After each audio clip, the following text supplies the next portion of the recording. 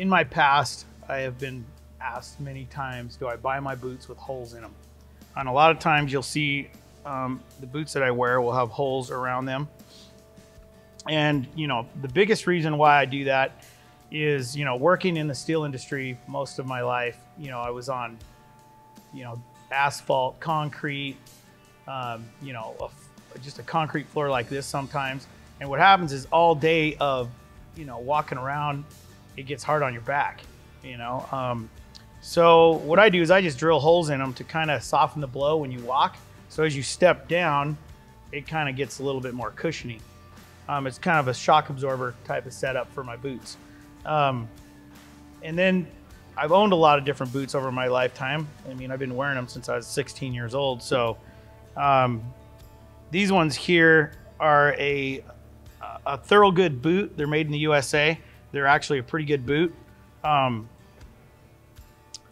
had Red Wings, I've had Wolverines, I've wore all of them. Any of them that are in the top, you know, top 5 boot maker, because, you know, I wear them all day. They're like, I wear them all day. I wear them on dates. I wear them to Disneyland. I wear them to the beach. And then I'll take them off and put my flip-flops on. But I wear them all the time. So to make them more comfortable, because I live my life in a pair of boots most of the time. I like these because they're the high top. They support my ankle a little bit better. You know, this is not a commercial really for Thorogood, but they are an American-made boot, and I like them. So anyway, I'm going to show you guys how I drill holes in them. Usually I start off with a 9/16 drill bit on these boots. If you go with the Wolverine, they're a little bit thicker, and you can put a bigger bit in there. But these, I like to be careful when you drill them, because they do,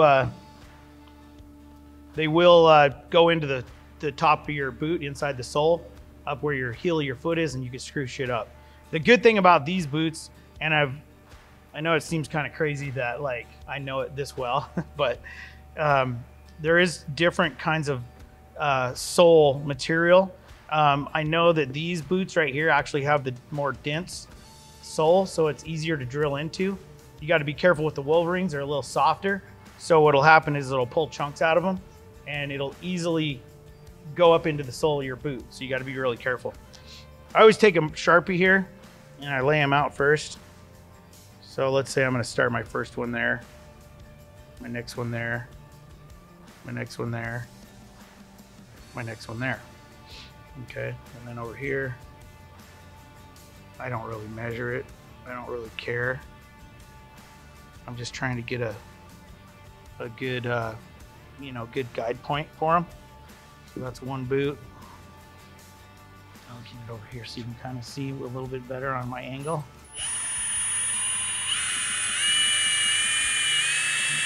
Go in easy and straight. You want to be careful. You don't want to go up into your sole. I go quite a ways in there too, because you want to comfort it where you're walking. This will be your next one. You could drill a pilot if you want. Now this one will cross the other one. There you go. See, it crossed over into that one? That's good. That means you're creating a lot of cushion there. And people want to know if it wears out your soles. Not really. You'll wear the boot out before you wear this out. I've done it 100 times, so I know. But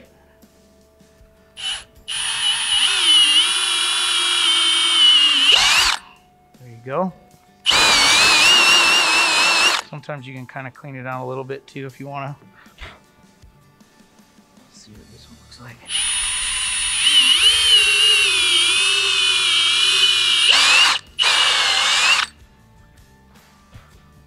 You'll kind of come across on the other side.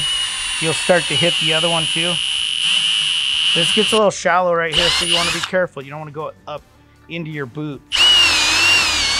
You don't want to go up into your sole, because that'll ruin your boots. But it's really pretty simple. Keep it straight.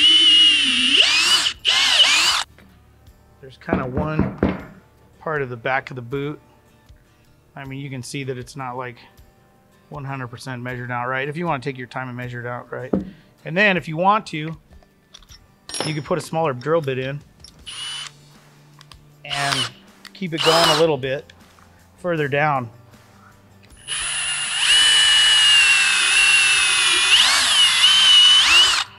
You know what I mean?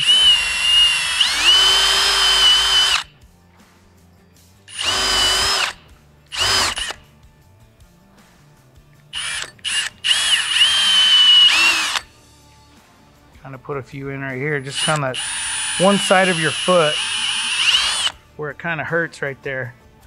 You know, you walk on your foot quite a bit right here on this side. I know I overwalk the side of my boots a lot on this side, so it's nice to put a little bit of cushion in there too. On drilling your boots out, just be sure that you get it secure, because you can twist this thing and it can wind up cutting your drilling through your hand or whatever. But anyway, what I like to do when I'm done is sometimes when you drill it, there's a little bit of leftover from the foam that the drill bit didn't get. So I take, like this one here is like a 1/2 inch piece of, you know, hot roll, and here's a 1/4 inch piece of hot roll. So I heat the tips up with a torch. You don't have to go this extreme. This is like the one I got laying around the shop, but you can use like a little butane torch that gets hot enough. Heat it up and just kind of simply put it in there and turn it a little bit and clean the holes up a little bit. So I'm gonna try that and see how it works out. See if she'll work. Okay, this one got some splint in it. Okay, turn all this shit on. Big shit right here. This ain't no little tiny one that you get at Home Depot. This is the real shit, okay? But you can use the little baby one. And I use them all the time, I'll be honest with you.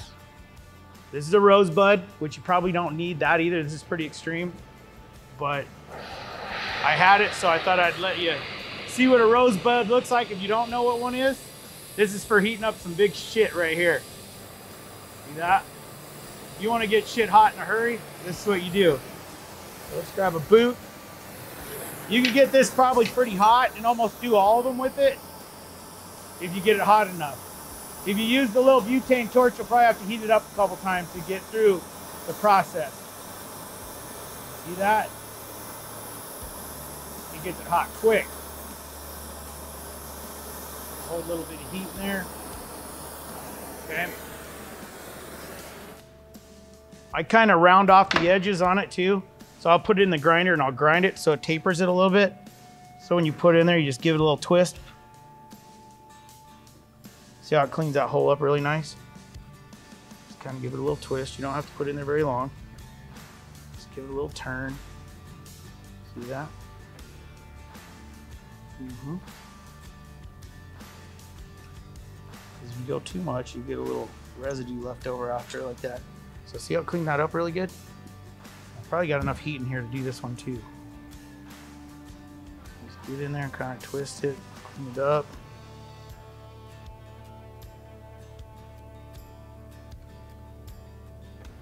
Right now it seems kind of like, why would somebody spend the time to do this? But when you do this and you start working, if you work, you'll know why. It feels a lot better on your feet, believe me. There's all the big ones done. See how it just kind of cleans the hole up? Makes it look kind of nice. This one here will cool down a lot quicker because it's just less material. It won't hold the heat. So you'll probably have to heat this one up a few times. This one here will just come in here, grab these little ones, give them a little turn,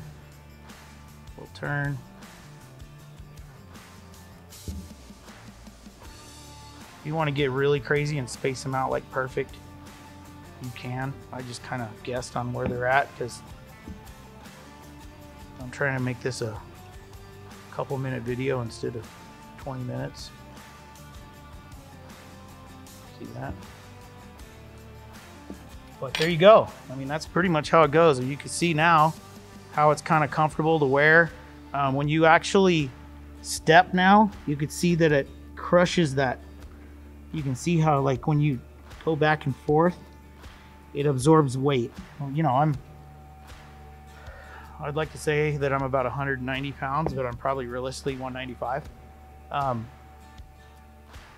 I might be 200, I'm just saying, but I'm gonna say I'm 190 pounds. So when I walk, and you got all that, you know, you're stepping all the time. I mean, I walk, I don't know, maybe 10 miles a day in here around, you know, that's a lot. So, you know, that's one way of doing it. But anyway, pretty simple, pretty easy. If I was gonna do it, I would use probably these boots because they got a good sole in them and they'll last a long time. That's my little trick on, you know, drilling out my boots. So make sure that you guys like this video, subscribe. There'll be other little how to do things. I mean, this is not like that big of a deal. It's just everyday life for me. And you know, when you're playing basketball or you're playing a sport, you want comfortable shoes. Work boots, I think more people wear boots more than they do sports shoes when they're working. And you know, there's not really, it is a sport. I mean, basically we're out here working our butts off every day, walking around on this concrete and asphalt, doing construction, things like that. So, or in your shop fabricating a car or building something. I mean, it's tough on your feet. So this is just a little quick trick. If you want to do it, cool. If you don't and you think it sucks, that's cool too. But I thought it was cool. Anyway, make sure you check it out, like it, subscribe it. We'll see you later.